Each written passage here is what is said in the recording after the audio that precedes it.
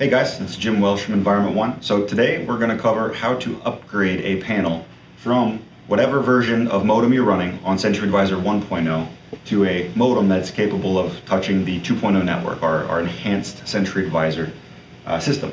So before we really go into it, the instructions that I'm going to cover with you today are actually all covered in grindergram number 166. So if you're a distributor and you don't have this yet, please hop on Distributor Connection. If you don't have a Distributor Connection login, email the factory and we'll get you set up. For any service provider in the field, municipality, or anybody doing maintenance on a Sentry Advisor related system performing these upgrades, contact your distributor and they'll send you this grindergram over. So one of the things you're going to notice about this panel, and this is a quick shameless plug for E1 Engineering, you'll notice a little piece of plastic dangling on the front. This is our new dead front lanyard. It's pretty convenient. Tip it up. And now we've got the dead front up and out of our way, so we can do work without needing to worry about cramming a screwdriver in or using our heads to balance the dead front above us. So when you look inside of this box, this is kind of where we're going to begin with deciding which retrofit kits we're going to need in order to upgrade the Advisor from Sentry Advisor 1.0 to Sentry Advisor 2.0. So this one's actually going to be pretty straightforward. The little sticker is as a dead giveaway.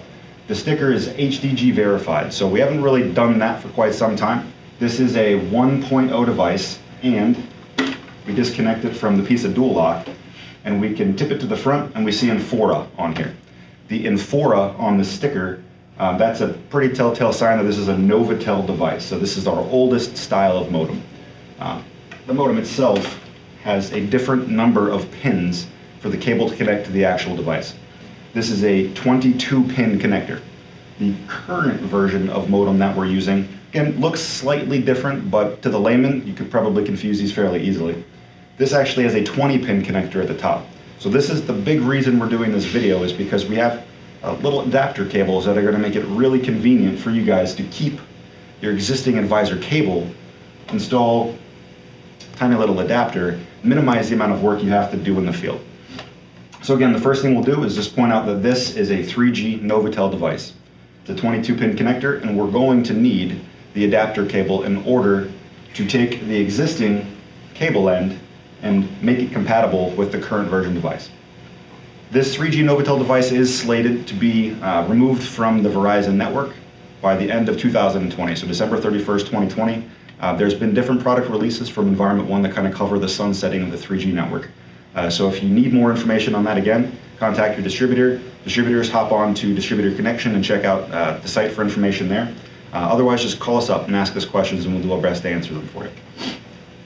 So now we're going to take this device and we're going to prepare to upgrade it to the 2.0, the new style 4G, be it Verizon, be it AT&T, doesn't matter.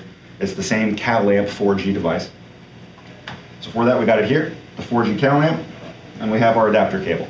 So the first piece, so we're going to ignore this for now. We're going to come back to it here in a minute.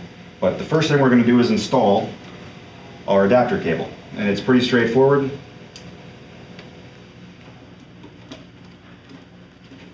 Just plug it in. Once the adapter cable is plugged in, you're going to want to move the dual lock that was on the back of the existing device, put it on your new device, and just in case it doesn't have any stickiness left to it, or if you damage it while removing it, carry a little bit extra with you. And honestly, it's not the end of the world to leave it dangling inside of the panel. So we've got the adapter cable installed, and now it is directional. There's a little nub on the back of the actual modem itself that's going to line up with the clip on the cable end. So you plug it in, and now this device is fully accepted by the existing panel cable. So again, dual lock, stick it back up to where it's at. Once we get it adhered to the proper part of the panel box, now we can move on to the data cable. So the data cable, and I'm going to apologize up front, this panel actually isn't configured for data, even though it is a Protect Plus and it's data capable. There's a data cable adapter that generally plugs right into the circuit board. We don't have that connection on this board, so I apologize. But we're going to do the same thing. We don't want to have to replace the entire cable for this. So what we're going to do is disconnect the actual data cable piece, and again, a second transition cable or adapter cable. This adapter cable, again, it's going to be the exact mate of what's currently there. Plug it in, tighten the screws down, and then now we can plug this directly into the circuit board. and start our tests. So the most important thing about what we're doing here after we get the 2.0 capable hardware installed, if we're transitioning from 1 to 2, we'll need to make sure that the account's created properly, the site's created properly, and the modem has been moved. And once all of that is done, now we want to actually make sure we're getting signals coming out of the panel, that the pump is creating an event and the event is being captured on the Sentry Advisor interface. The 3 general things that we're going to ask you guys to do are the same things that you're going to do in a startup. We're going to simulate a power loss, a high-level alarm, and run cycles. When you do that, you're going to log into Sentry Advisor 2.0, and from there, navigate to the account, to the site that you've created, click on the site, and you should be able to watch those events happen and come through real time.